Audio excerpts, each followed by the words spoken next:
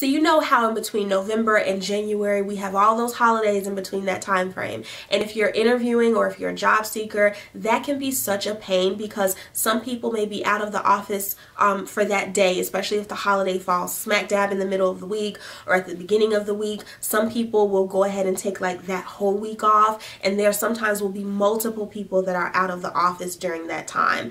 And in the springtime, you don't have to worry about that. What's up, you guys? Welcome back to the official Thompson Resume Writing Company YouTube channel, where I share weekly tips and hints on how to update, refresh, and or prepare your resume and LinkedIn profile for your job search, along with some career advice, some job search tips, and some personal stories of my own. I am Tamika Thompson. I am the owner and resume writer at Thompson Resume Writing Company, and I specialize in transforming bland, lackluster resumes and LinkedIn profiles into powerful selling tools that help corporate mid-level, management, and executive professionals land interviews 2 times faster. If you are new to my channel, welcome, and I'm so happy that you're here. I hope that you like this video enough to go ahead and be a part of my community by hitting the subscribe button below. If you are a returning subscriber or a returning viewer, thank you so much for always showing my content some love and staying loyal. You are appreciated. For this video, I'm going to be giving you several ways that you can spring clean your resume for the spring season. Let's get right into it. Spring is one of my favorite seasons of the year right after fall. There's something about spring that I just absolutely love. Maybe it's the birds chirping, maybe it's seeing the grass coming back up, maybe it's seeing the flowers, the flower buds start to bloom and start to sprout up out of the ground. I just love spring. Spring is the perfect season to deep clean your house, declutter your house, or declutter your life, but it's also the perfect time to do some spring cleaning and some tidying up to your resume, or maybe even your career or your LinkedIn profile if you have not done anything to either of those things this year thus far, last year, or in quite some time. A lot of people sleep on spring as far as job searching and career opportunities because it's not as poppin' or doesn't have as many opportunities out there such as fall and the beginning of the year. But spring is ripe with fresh opportunities, just like those other seasons too. So first things first is that internships are starting to open up. So for my college students or people who are enrolled in degree programs, now is the time to start looking for those summer internships, those fall internships, and sometimes even for internships for the next year if the internship is super competitive. You want to start getting your resume together so that you can start applying to those internships and begin interviewing for them. Next is that companies who did not do hiring or a lot of hiring at the end of last year or at the beginning of this year, now is the time that they're going to start putting out job postings and making positions available. So not everyone hires at the beginning of the year, not everyone hires at the end of last year. Sometimes some companies do wait a little while longer. Maybe they wait until certain people are back in the office, or maybe their fiscal year or their business timeline is a little bit different from other companies or from standard companies. But now is the time that certain companies may be starting to post openings and put new positions out there, and your resume needs to be ready for you to be able to apply to them. What I love in particular about job searching in the spring is that everyone is in the office. So you know how in between November and January we have all those holidays in between that time frame. And if you're interviewing or if you're a job seeker, that can be such a pain because some people may be out of the office for that day, especially if the holiday falls smack dab in the middle of the week or at the beginning of the week. Some people will go ahead and take like that whole week off, and there sometimes will be multiple people that are out of the office during that time. And in the springtime, you don't have to worry about that. There's not a lot of corporate holidays or a lot of federal holidays during this time, so everyone tends to be in the office. If someone is taking a PTO, maybe it's just a personal day and they will be back soon, but it's not like they're going to be out for a week or sometimes 2 weeks at a time to where it severely impacts or delays your interview process. And in the summertime, that does tend to be an issue as well because you have Labor Day, you have 4th of July, and then you have Memorial Day. Anytime a holiday is in the mix, sometimes it can delay you getting an offer or getting through the interview process. And in the spring, you don't have to worry about that because everyone is there and there's nothing too crazy going on that's going to impact you being able to have some success. And then another thing that some people don't think about when it comes to job searching in the spring is that there are sometimes a lot more openings available during this time of year, especially if people have left the company between the beginning of the year and now, like if someone was promoted internally or if they decided to resign or leave the company to pursue an external opportunity. Well, now their seat is open and somebody needs to take it. It might as well be you. All of that being said, here is how you can prepare or spring clean your resume and your LinkedIn profile for spring opportunities or upcoming summer opportunities.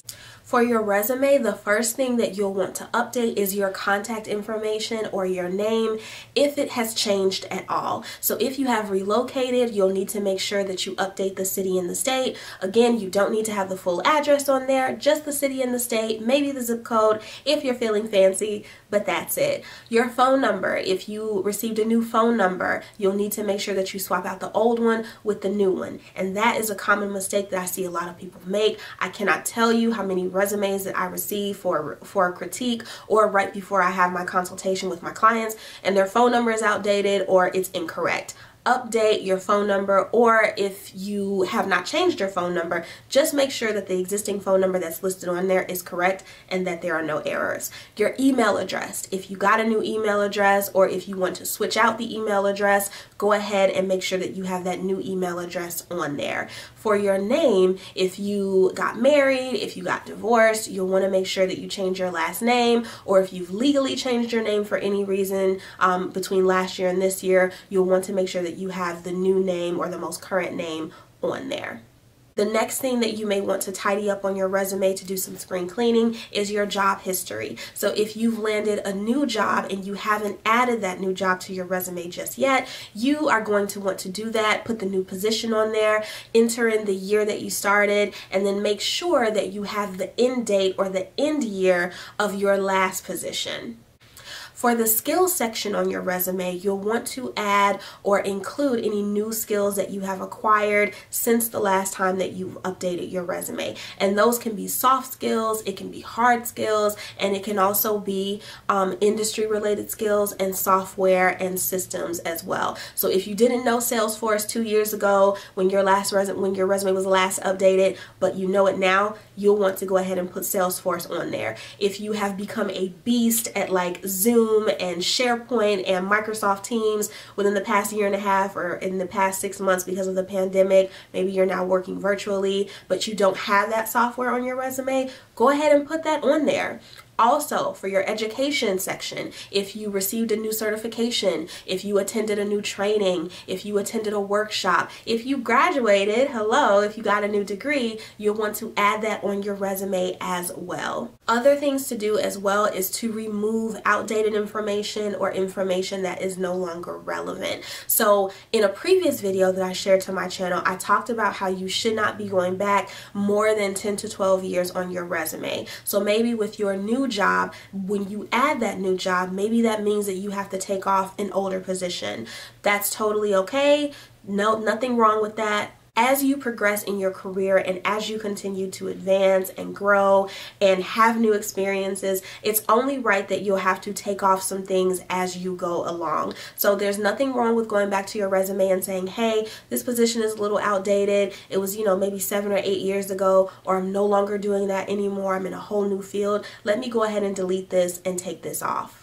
And the same way that you may remove experiences or old experiences from your resume, you can also do the same when it comes to education, skills, and software. So maybe there's some software that's currently on your resume that's a little outdated, or maybe it's just no longer relevant. You can go ahead and take that off. If you've learned more important skills or more prominent skills, you can go ahead and include the newer ones and maybe swap out some of the older ones that you still know but maybe aren't as important as they used to be, or are maybe a little bit lower on the totem pole when it comes to skills priority in your field. For example, maybe you're a manager, but you have entry-level skills on your resume still from when you received the entry-level position and you've advanced to a manager. Well, you don't need to have those entry-level skills on your resume anymore. You're more than likely going to want to focus only on the management-related skills. So you can go ahead and take those old ones off. As far as spring cleaning your LinkedIn profile, what you're going to want to do, number one, first and foremost,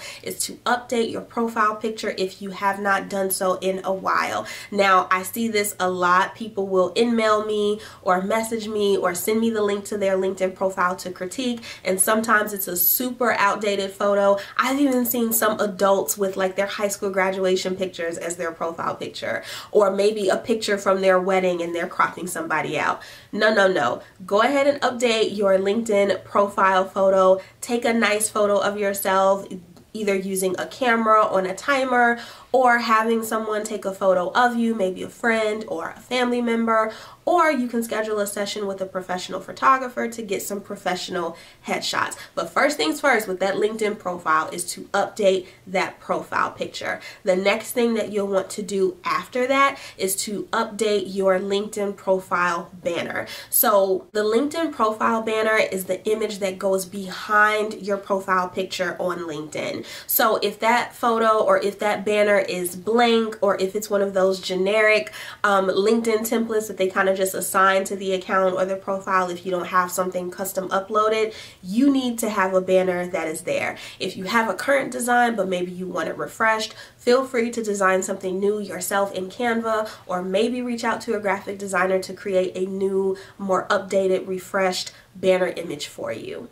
And just like you would your resume on LinkedIn, you also want to go ahead and update your contact information. If your email address has changed, or if there is a new email that you prefer instead of the one that you formerly had, go ahead and update it.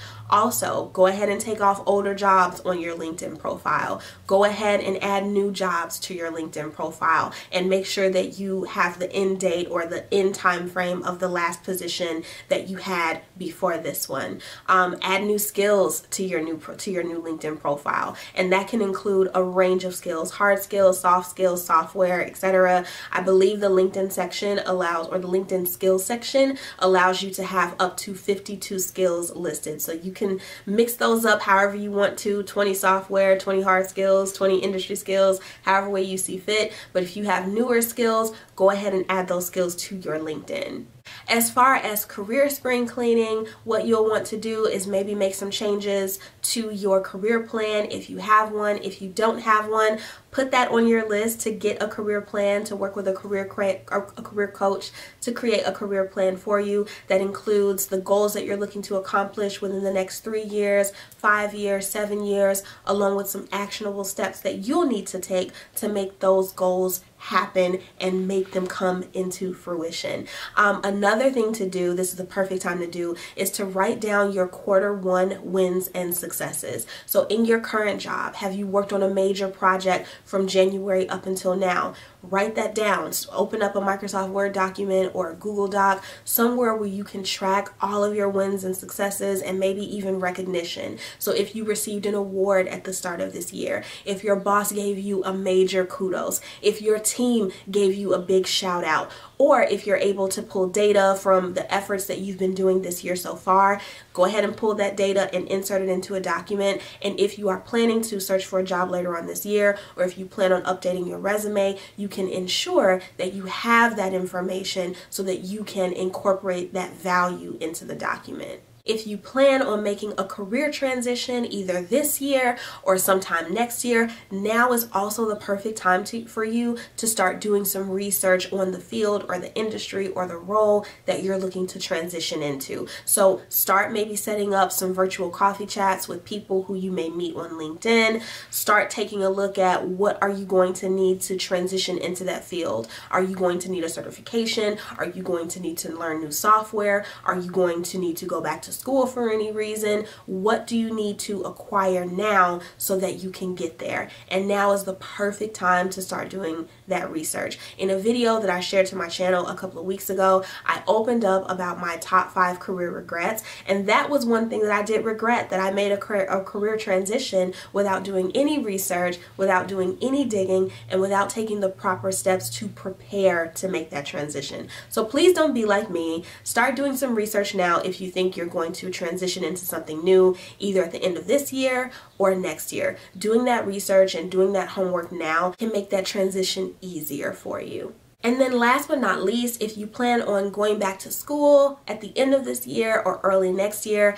now is the perfect time for you to get a head start on doing some digging on the programs that you're interested in, or the programs that you're looking at in particular, the pricing of those programs, and what is going to be the process and what are the materials that you're going to need to get into that program. So in another video that I shared to my channel, I talked about how I plan on going back to grad school and how I started the process of looking up different curriculum programs, looking at different schools, figuring out the tuition costs, figuring out what or how I'm going to pay for it, and then also trying to figure out or how I'm going to put together the materials that's going to be needed. Do I need a recommendation? Is there an application fee? Do I need to dig up my transcripts? All of those little steps that go into preparing to get into school, because there is a lead up to it, right? You don't just go into school. So if you plan on going back to school, now is the perfect time for you to start comparing and contrasting different schools, making a list,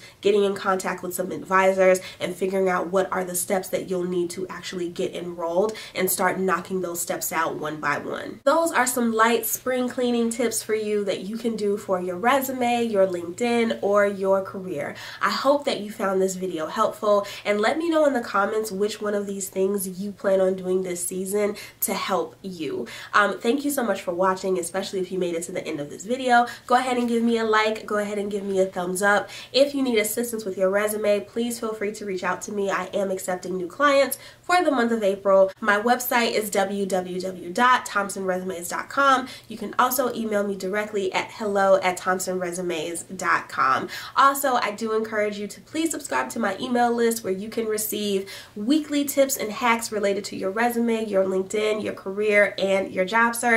I'll go ahead and drop the link below in the description box so that you can subscribe. Also, feel free to connect with me on LinkedIn. My profile name is Tamika Thompson. You can also follow me on Instagram at _Mika Thompson. Thanks again so much for watching, and I will see you all next week with another helpful video. Bye you guys, and happy spring.